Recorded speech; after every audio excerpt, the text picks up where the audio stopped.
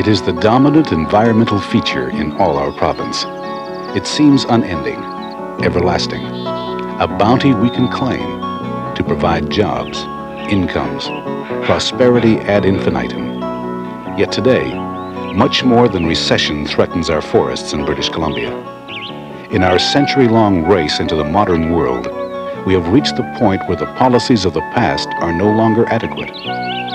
As we struggle through hard economic times, we are now putting in place the strategies by which this most important resource of all will indeed yield maximum benefit for all time.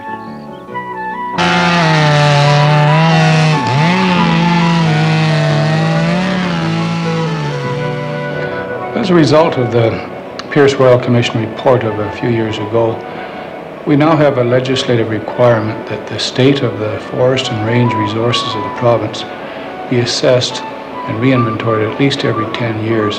We are also required to present a new 5-year management plan to the legislature every year. And that 5-year management plan is based upon what we call a short-term 20-year plan and a longer-term plan which extends into 100 years. We'll be talking about the growth cycle of the timber resource.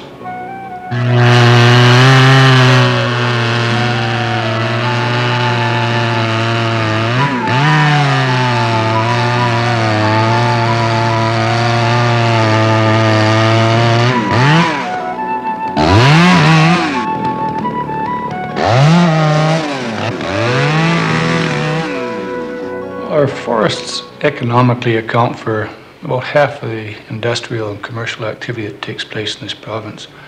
The old saying that 50 cents out of every dollar comes from the forest is still quite true. But it's much more important than just in terms of economics.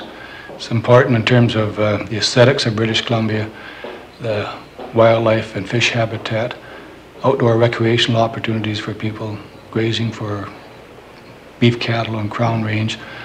So it covers a wide spectrum of things. One of the most important things we have to deal with really is protecting the forest land base. The forest land, of course, is in great demand for many other uses. A lot of the land is also good agricultural land, and there's always pressure on the forest land to be removed for agricultural purposes. The land is needed for highway right-of-ways, for reservoirs, for power dams, for hydroline right-of-ways. The expanding population, of course, has to have places to live. So urban expansion is another pressure on the land base. Many of these demands are very legitimate, but they all have to be recognized and dealt with, and as we plan our forest management for the future. Our basic management unit is called a timber supply area, and this is simply an area where logistics and transportation systems would indicate that the timber resource in that area should be used in that area and managed in that area. The provincial forest is simply a designation of land areas that are best used for the multi-uses to which a forest land base is used.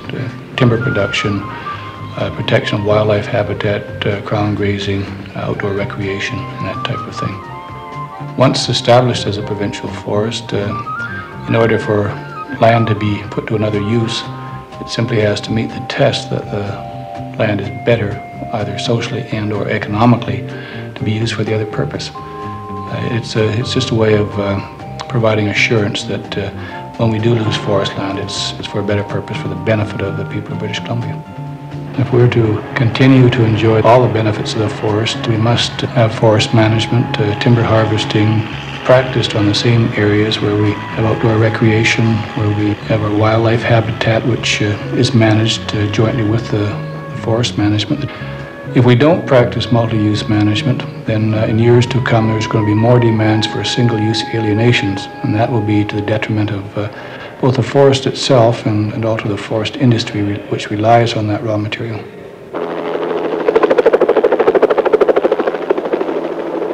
Suddenly, almost overnight, it seems we find the vastness of our forests threatened by conflicting land use demands, circumscribed by defined management limits. For decades, we have cut into it blindly, but now more circumspect minds prevail. If you don't involve the public and have an aware public, then you have a lot more really uninformed people objecting to forest management and timber harvesting. We have an aggressive program of public involvement in the province. We have literally dozens and dozens of what we call public advisory groups. Whenever there's an interest or objection shown by groups of people in any area of the province to our management plans or harvesting techniques, we encourage the establishment of a public advisory group.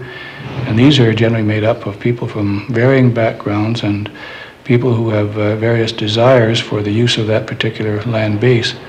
We encourage them to become involved with us at the early planning stages. We seek their input, and by each of them, who usually all have different desires, speaking to each other and to us, understanding each other and the other demands on the forest land base, we generally come up with a good consensus of what has to be done.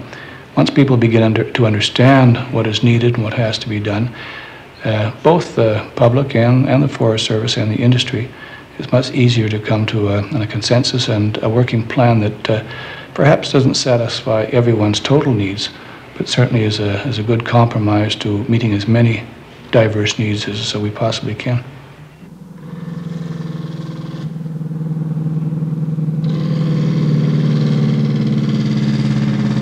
We have begun to accept the limits of our forest land base. We have begun to concentrate on its uses. But how? Now that we understand it, how will the harvest be apportioned, and to whom? Well, as a result of our requirement for a complete assessment of the forest and range resource and the determination of the sustainable allowable cut available in the different timber supply areas, we have had to not reapportion, but to apportion that allowable cut that was not previously committed, and to make some adjustments in that which was committed. We have a new form of forest tenure now called the forest license, which places a great deal of responsibility on the licensee for forest management, and which provides him with a much higher degree of security. We have also developed other forms of tenure, shorter term tenures, small business timber sale licenses, the woodlot licenses. And in order to accommodate these, we've had to adjust some of the allocations which were in the hands of the old form of license. This has been a very difficult job, one which we've consulted endlessly with people in the industry and the general public as we established both the allowable cut and the allocation plans. They are in place now. Everyone knows what they're going to have available to them in the form of raw material and what their obligations are in the form of timber and forest management. So the allocation plan is now largely in place. People can plan, and as a result, we will have the possibility of access to crown timber cutting rights directly by many of the small entrepreneurs in the province who in the past haven't had that opportunity.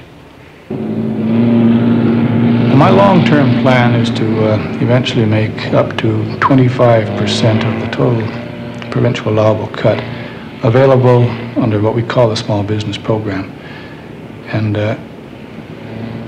that small business program is simply a short-term license which is available to people who we classify as small business, and that is simply people who do not have ongoing cutting rights. It provides them an opportunity, as I said, to directly access crown timber, and by so doing, their innovative nature, the very basics of our forest industry, has always been developed amongst small entrepreneurs who come forward with innovative ideas to do things that they have to do really to survive. So by providing opportunities for them, keeping that spirit alive, I think our forest industry is going to remain much healthier in years to come.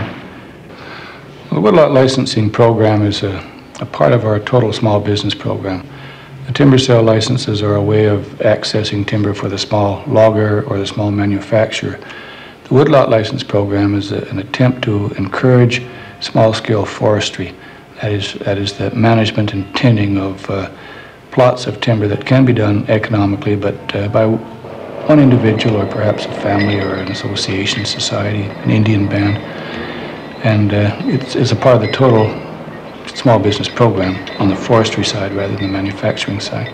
So what we do is set up an area of no more than 1,000 acres, which can be combined with private land or stand alone if that's necessary, where the individual will have a license to manage the forestry aspects of it, to have a sustained yield harvest, which he can harvest yearly or on intermittent basis.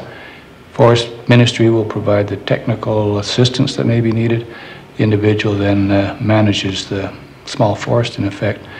I think it has a double benefit. It provides an opportunity to that individual, and also as more and more people get involved in this type of thing, there will be a greater public awareness of forest management.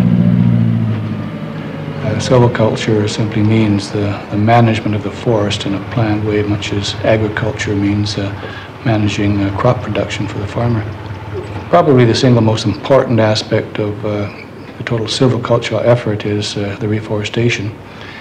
And in British Columbia this year we'll be planting in the order of 100 million seedlings. Just a few years ago, when I first became minister, we were planting less than 70 million seedlings. During our current 5-year management plan, that level of planting will be increased to about 150 million seedlings. So we're expanding reforestation, planting of seedlings very rapidly.